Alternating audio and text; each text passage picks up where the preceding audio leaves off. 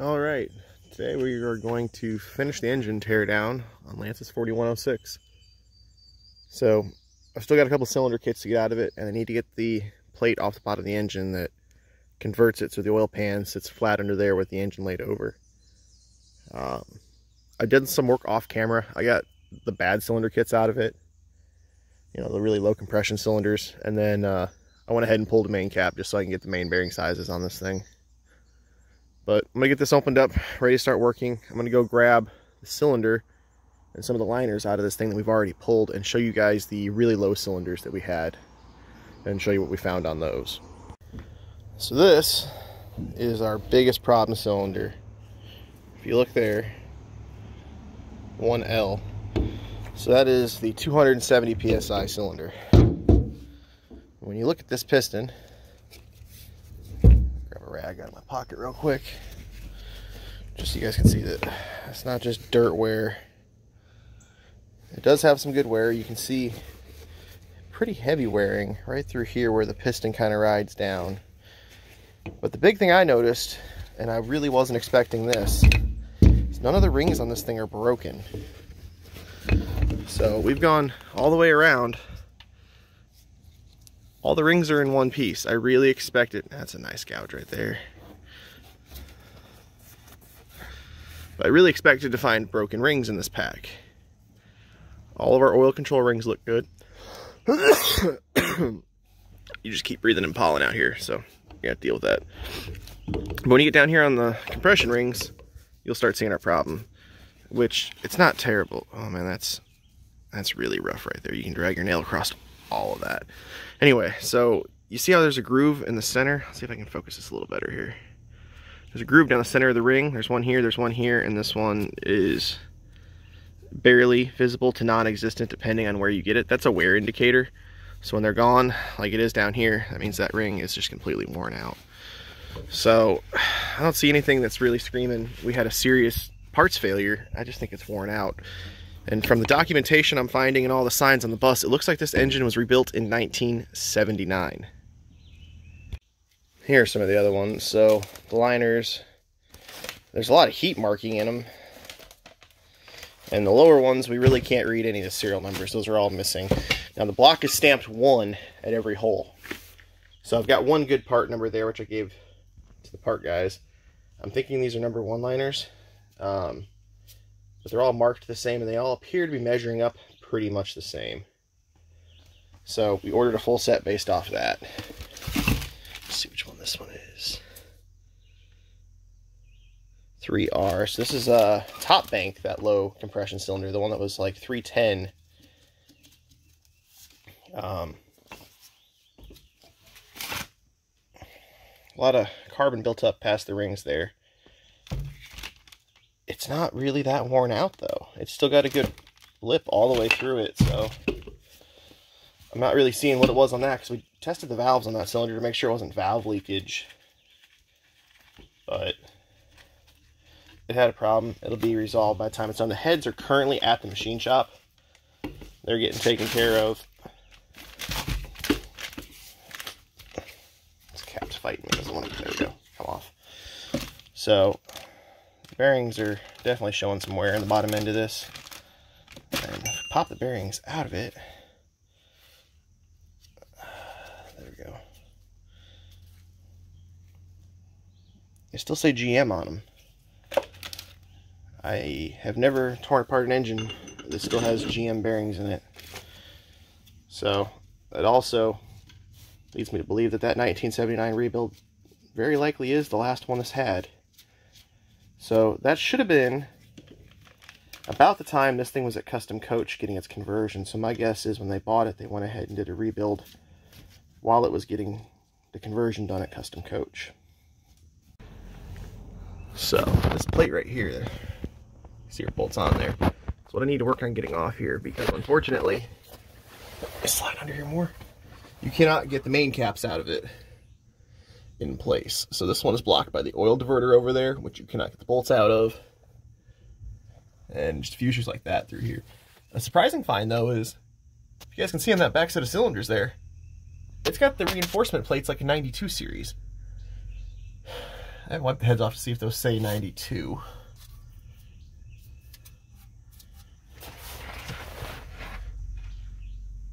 No, they say 71.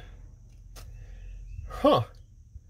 Well, I was assuming that somebody had just installed those at some point, but 12-point main stud that says 70. I guess the 92s use a bigger main bolt. I've never seen that inside of a 71 series before. I'm assuming because the thrust surface is back there that they're using that to reinforce the mains at the thrust surface. This bus was a manual, so I'm guessing they do that to maybe stop premature wear or issues with maybe it flexing. I'm not sure. I've never seen that say 71. I've never seen a 71 that's got that, or the 12-point bolts. So that is interesting. If anyone knows about that, or was that a common thing to swap to? I haven't seen that before in one of these. But I gotta get this plate off. As you can see, some of the bolts are inside of it here, and the rest of them are out. Most of them shouldn't be too bad, but it's gonna be really fun to get up and get those. Once that's out of here, it'll make it easier to get the rest of the cylinder kits out. As you can see, I've got quite a few of them pulled already. But we'll go ahead and get the rest of them out. I don't expect to find anything crazy in the rest of this teardown, but I'll keep you guys updated as we get it finished up here. Well, it's putting up a pretty good fight, but we're down to one more bolt, I think. And then I gotta get the dipstick out of it. And that should be ready to come down. These things are not fun to get out of there. I will show you when you get them out, but it's been a fight. There's one bolt, at least, going to get rethreaded. It was cross-threaded in there, and I probably fought it for a half hour to get it out of there. It's in a terrible spot. Okay, so the plate is down and off the engine, but it's not all the way out, because at some point in this bus's history, somebody has installed a trailer hitch, and when they did, they welded it in a way where I can't get this cross member out without cutting some stuff. So I'm going to have to go through and cut that, because that's going to be the only way to get this entire plate out of here. Now, if I was just trying to do the bottom end, I could probably work through this, but we've got a bolt that is not that hole right there, but the one right above it has no threads left in it. They cross-threaded that when they put it in and pulled every thread out of it. So we are going to have to drill that one and helicoil it, or put a threaded insert in, something like that. And then when I said I had one bolt left to go, I think you can tell what my problem was with that bolt. I ended up having to sneak a big 1/2-inch ratchet in and reach through the bulkhead to get it loose. And, I mean, I guess I got it loose, but I broke the head off. So I got a pretty good little stub of it sticking out there. So I'm hoping that we get in there with a little bit of heat and some penetrating oil, maybe grab it with an extractor. And I'm hoping we can just thread it out of there so we won't have to fix that hole. But even if we do, it's not a huge deal right now. So that's pretty much going to do it for the disassembly. Every cylinder that's left in here is not ones that had low compression, so I'm not expecting to find anything interesting in those holes. Just got to wait till I get a little bit of help later to get them pushed out of there, because it's a 2-person job to get those out. But we'll get those out of there sometime throughout the week here. I'll come through and get this cross member removable again, so we can get this plate down and get it cleaned. We'll get those bolts taken care of, and hopefully this weekend we will be doing reassembly on this thing. The cylinder heads, I think, are supposed to be back from the machine shop Wednesday, and from there all the parts should be here by the time the heads get back. Now, I am curious about when or if this engine's been apart since the rebuild. The bearings have me believing that it was rebuilt in '79. That was probably the last time someone was in here. As you can see here, I found more of bolts that aren't factory. And I don't know if they did that at the same time. I'm kind of wondering if at some point this engine's had a reseal on it and they pulled it apart just to seal it, but not replaced any of the internals. Because everything else about this rebuild seems pretty good, but there's some stuff on the outside. Like that cross-threaded bolt, the fact that about half of these were loose. You know, obviously the damage we found to the heads. I'm wondering if somebody's had it apart to reseal it maybe or something. I'm not 100% sure on that.